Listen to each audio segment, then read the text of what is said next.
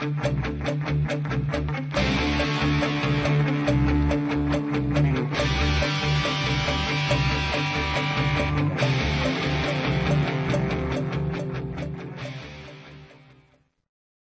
you're interested in learning more about implementing BGP over IPsec, grab a seat in our Advanced Junos Security course.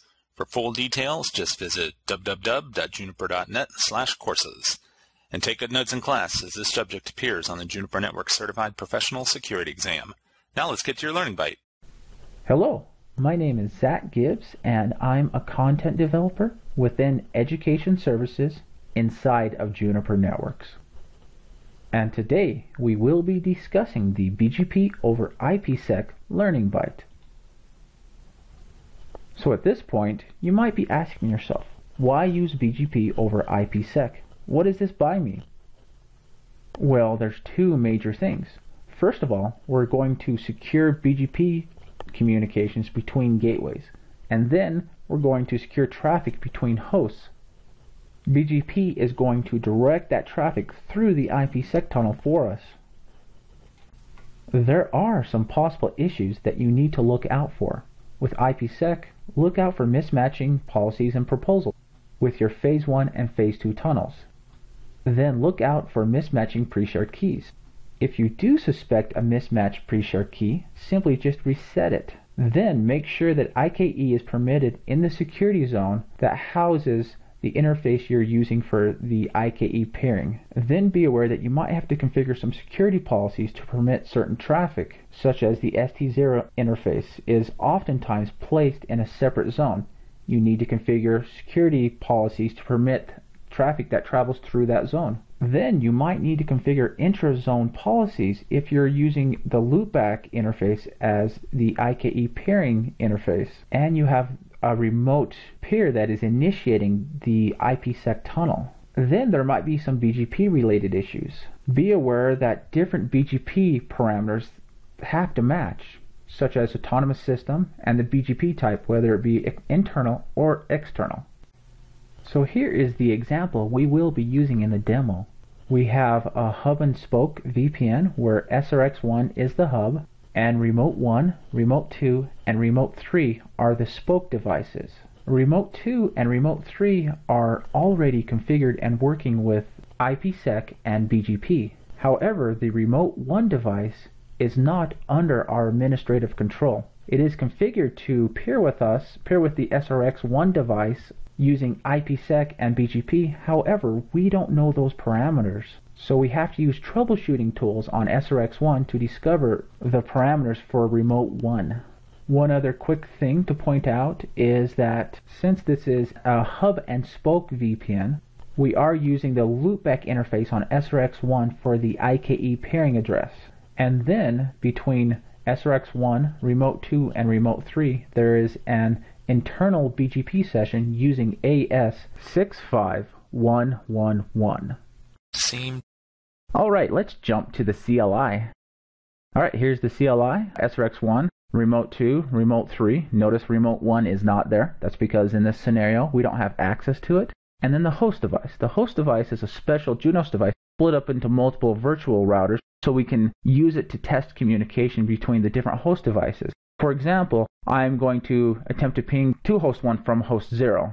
And I do have static host mapping set up so I can just type in the actual just host name for the IP address, so I don't have to type that out. And communication doesn't work there, and it's not expected to work. We don't have anything set up to facilitate that communication. Host 2, pinging host 2 from host 1, and host 3 from host 0. That doesn't work, but we're going to set up these SRX devices in a manner that will allow that communication. So first, let's look at the IKE associations, Phase 1 tunnels. Everything's good. IPsec tunnels. Everything's good for the Remote 2 and Remote 3. Those are those associated IP addresses for those remote sites. Remote 1 is not there, and that's understandable. We don't know those parameters yet. We have to figure that out. So let's jump into configuration mode, and I do want to show you the security zones configuration. We are pairing IKE on the loopback address here, which is located in the internet zone, and our external interface here for SRX1 is the GIGI001 interface. And we look at the rest of the security configuration, like the policies. There's no policies currently configured. And so just keep that in mind as we're going through this. And also I do want to point out that we have the ST0 interface in its own VPN zone, so it's in a separate zone. So keep that in mind, especially with security policies as we go along. So let's jump into IKE configuration, set the trace options flag for IKE, so we can hopefully find out what the peering address is for remote 1. And then I'm going to use the run command to clear the KMD log file. That's where the IKE logs go by default when you do trace options, just to clear out any stale information and commit that configuration. So let's just quickly look in the KMD log file, and there's nothing there. And that's okay. I'm going to pause the video for a minute just so we can hopefully get some information in the log file. All right, we've had that the video pause for a minute or so, so let's check that log file again. And there's nothing there, and that's kind of by design. And I'm going to explain this, but remember how earlier, just a few minutes ago, or a minute or so ago, talked about the interfaces and the zones. Notice that we're pairing with the loopback interface. We know that's what remote 1 is attempting to pair with as far as IKE goes. That's what the other remote devices are pairing with too. And we talked about how there was no policies. If it's a loopback pairing and the other side is initiating the connection, we need to set up a policy for intra-zone traffic, because what's happening is that traffic's coming into SRX1 on GIGI 001, and then GIGI 001 needs to pass that to the loopback interface, which requires an intra-zone policy. Now the reverse, it's not necessary, because if SRX1 initiates the connection, which it's doing to remote 2 and remote 3, then it just sends it initiates it from loopback 0, and then it goes out GIGI 001. In that instance, since SRX1 is initiating the traffic, a policy is not needed. And so we're going to have to configure a policy here to see anything. So let's edit the policy sections from zone internet to zone internet. Policy name, we're going to call this IKE. Set match source address. We don't know the source address yet, so we're going to say any. Destination address, that's the loopback address. I've already set a address book entry for that loopback address. And then the application is going to be Junos-IKE. And then we're going to permit that, and then we're going to commit. All right, so let's check that log. And we have some good information in here. We can actually see this right away. We see a 1050.70.2 in a couple places. There's a good chance that's our remote address. And so let's go ahead and remote IKE appearing address. So let's configure that. I'm going to copy R2, make a new gateway, and then edit gateway R-1, the new gateway. And we're going to delete that address that's currently there and set the new address. And then we're going to do basically the same thing with the VPN IPsec configuration.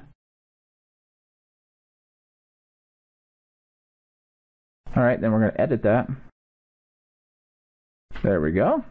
And we're just going to do a replace pattern with R-2, make it R-1. And then we're going to delete those trace options for IKE because they won't be needed anymore. Hey, we have a new security association for phase 1. That's awesome. And phase 2 as well. That's great. We were able to establish our tunnels. And so we got that part taken care of. Now, we got to take care of BGP. So there's a little more to do here. We're not done yet. Show you what we have here. Well, let's make sure those BGP sessions are up. And we do. We have BGP sessions with remote 2 and remote 3, but now we need to figure out what remote 1 is. And I do want to show you the ST0 interface address. Notice this is a /16.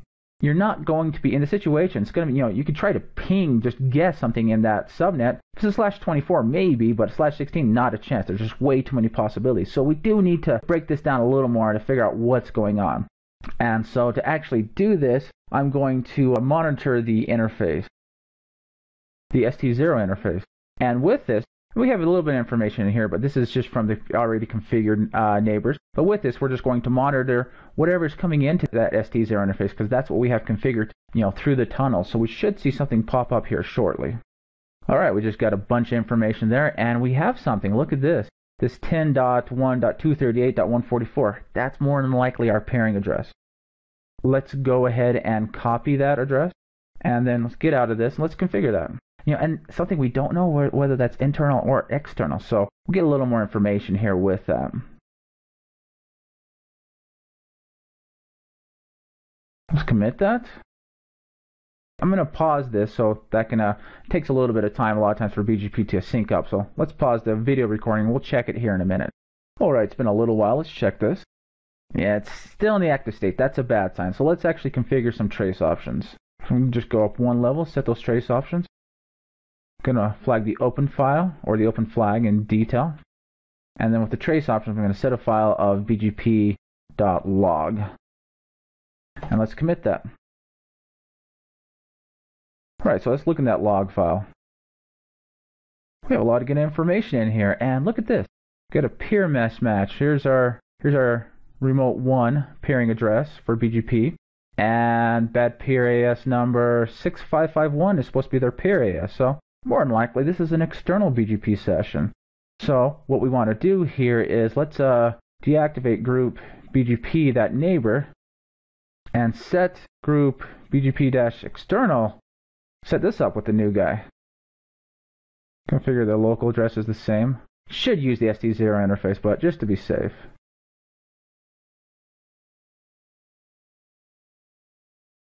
And we'll set this as 65111. And that should be all we need there. Go ahead and commit that. Alright, so I'll pause the video again and let's see if the session forms. Alright, so let's look at that again. It's been a couple of minutes. Still nothing. That's not a good sign. So let's look at the log file. Go all the way down to the newest stuff, and look at this. We do have more information. We have that remote 1 peer AS number. It's telling us that's the correct AS number. Received notification. Bad AS number. This tells me that it's an internal BGP session. That's definitely strange, but possible for sure. So let's go ahead and deactivate or just delete group BGP external and go back into that BGP IPsec group. And let's activate that neighbor, and then let's set that neighbor. We can still do internal BGP here. We can do a local AS 65111, and then we can do a peer AS of 65111, and then commit that. Look at the sessions. Okay, I'm going to pause it again. Why it tries to initiate the session. All right, let's check that again, and we have success. That is up. That is awesome. Let's look at the routes. We have all 3 routes. That's exactly what we want. Let's look at the other remote devices. And it's in the connect. Oh, that's not a good sign. We have remote 2 to remote 3 in the connect state. There's something definitely wrong here. And the problem is we're running short on time. So the problem is we jump back to SRX1. I'm going to show you the zones first. The SD0 interface is in a different zone, a VPN zone. So with a hub and spoke VPN here, we actually do need to configure an intra-zone policy for that VPN zone.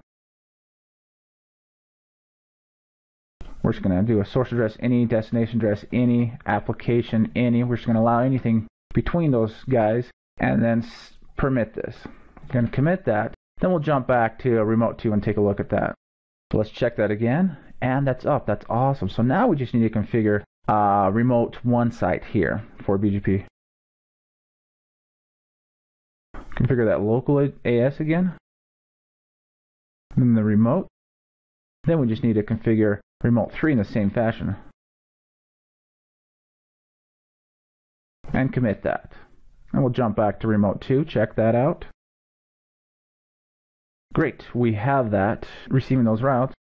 Check it here, and as well there, we have all the BGP neighbors up. But before we test communication, we do have to do a little bit more with policies. We have to say from zone VPN to zone trust policy. We're just going to call this permit. We're just going to say source address any, destination address any as well, and application any. We'll show that, and then we're going to copy this because we're going to reuse this policy because we're going to have to do one from trust to VPN zone to allow that other traffic. Go and commit that, and then let's jump to the host device to test that communication again. Pinging host 1 from host 0, yeah, success, that's good. Host 2 from host 0, success again, awesome. And then host 3 from host 0, again working, that's perfect. And I want to test one last thing. I'm going to do a rapid ping just to look at the packets. And we're incrementing there. You know, we're getting decrypted, encrypted packets. It's going through the tunnel. It's perfect, exactly what we want. All right, so that brings us to the end of this learning byte. We discussed BGP over IPsec, and then we went through a scenario and did a few things there with troubleshooting. And so as always, thanks for watching. Visit the Juniper Education Services website to learn more about courses. View our full range of classroom, online, and e-learning courses. Learning paths, industry segment and technology-specific training paths. Juniper Network's certification program, the ultimate demonstration of your competence. And The training community, from forums to social media. Join the discussion.